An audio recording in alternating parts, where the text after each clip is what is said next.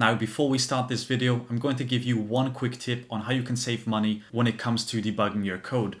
Because at this point, we're all familiar with the rubber duck method, where we buy a rubber duck and we explain code to this stupid little rubber duck, and then we find the error. But why would you go through the trouble of buying this piece of toxic rubber when you can just go to your kitchen, find the banana and explain the code to the banana? And you also save 10 bucks or something. I mean, there's no reason not to explain your code to a banana. But do let me know in the comment section down below what kind of items you explain your code to. I promise I won't judge you. But with that awful intro being done, let's go ahead and talk about linting in Python. Linters can really help us find some issues with our code, such as conventions and styling issues. So pretty much they can help us spot mistakes and bad naming conventions much earlier on, so that we don't have to look so hard to see what we're doing wrong with our code. So to demonstrate how we can use the linter, I went ahead and created a really nice script, one that imports random, doesn't use it, prints running, and then it has a version constant that says 1. Then we have a function that prints a parameter. We have a class of fruit with an initializer that gives it a name and a method that describes this fruit.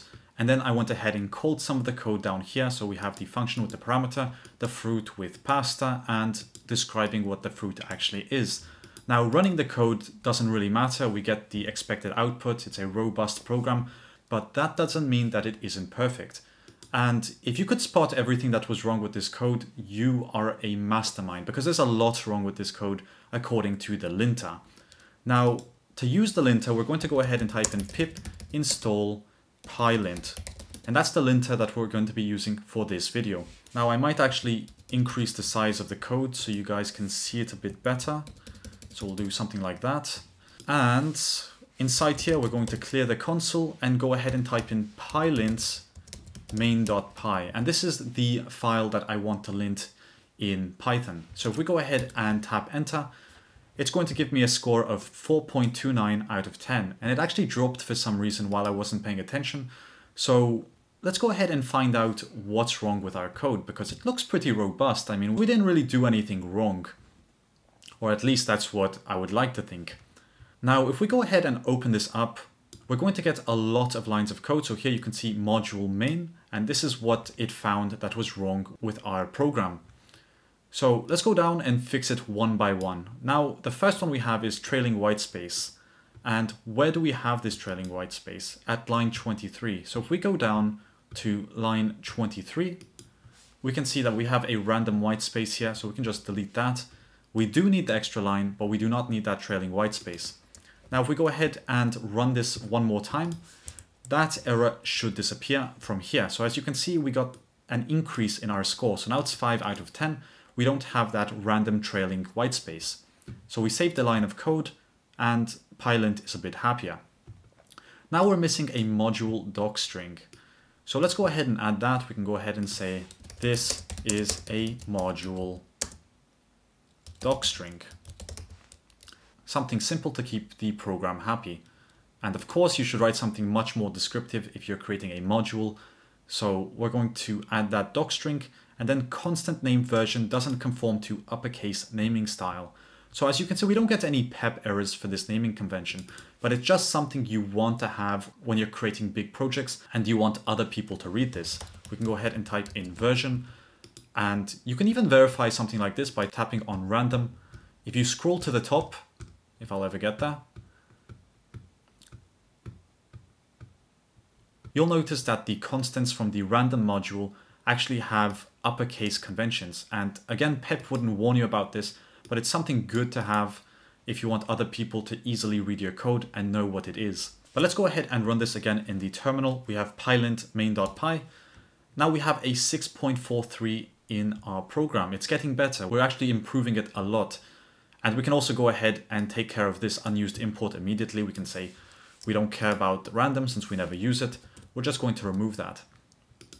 Now it's important we continuously run this because, of course, if we change a line of code, it's not going to accurately give us the correct line anymore. So you're going to have to run it several times after you fix the code. So now we have 6.92 and we only have 4 issues left. Now we're missing a function or method docstring at line number 7. So that's for function, and we're just going to go ahead and type in function doc string.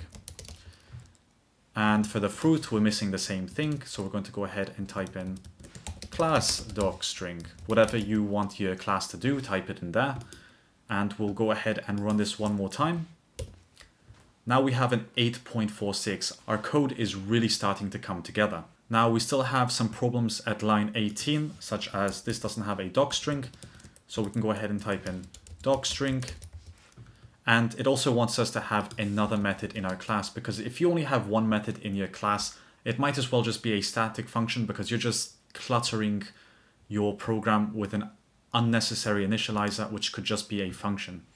So let's go ahead and add another method here that says second. We'll add the docstring so the program is happy, docstring, and we'll just return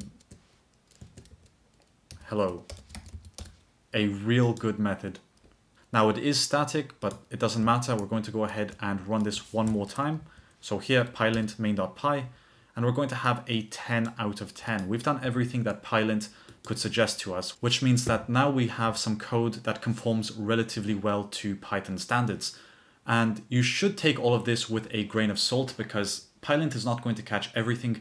You can still make errors in your code, but linting will give you a lot of useful information that you might not catch just by looking at your program, such as module strings, naming conventions, errors. If you do something weird and don't spot it, and pep doesn't spot it, and PyCharm doesn't spot it, there's going to be a good chance that Pylint will spot it. But there are many different linters out there, so go ahead and just type in on Google linters for Python, and you should get several results coming up, and they all work pretty much the same way, and some catch errors that others don't, and vice versa. So you really need to do your own research on which linter you want to use. Pylint is extremely simple to use, as you could see here. All we had to do is go ahead and open up the terminal, type in Pylint followed by the module we want to debug, and there we go, we get a score back, and it tells us how much we improved it each time, so we were able to edit our code accordingly. But with that being said, I hope you enjoyed this video. Do let me know what you think about linting in the comment section down below. And as always guys, thanks for watching, and I'll see you in the next video.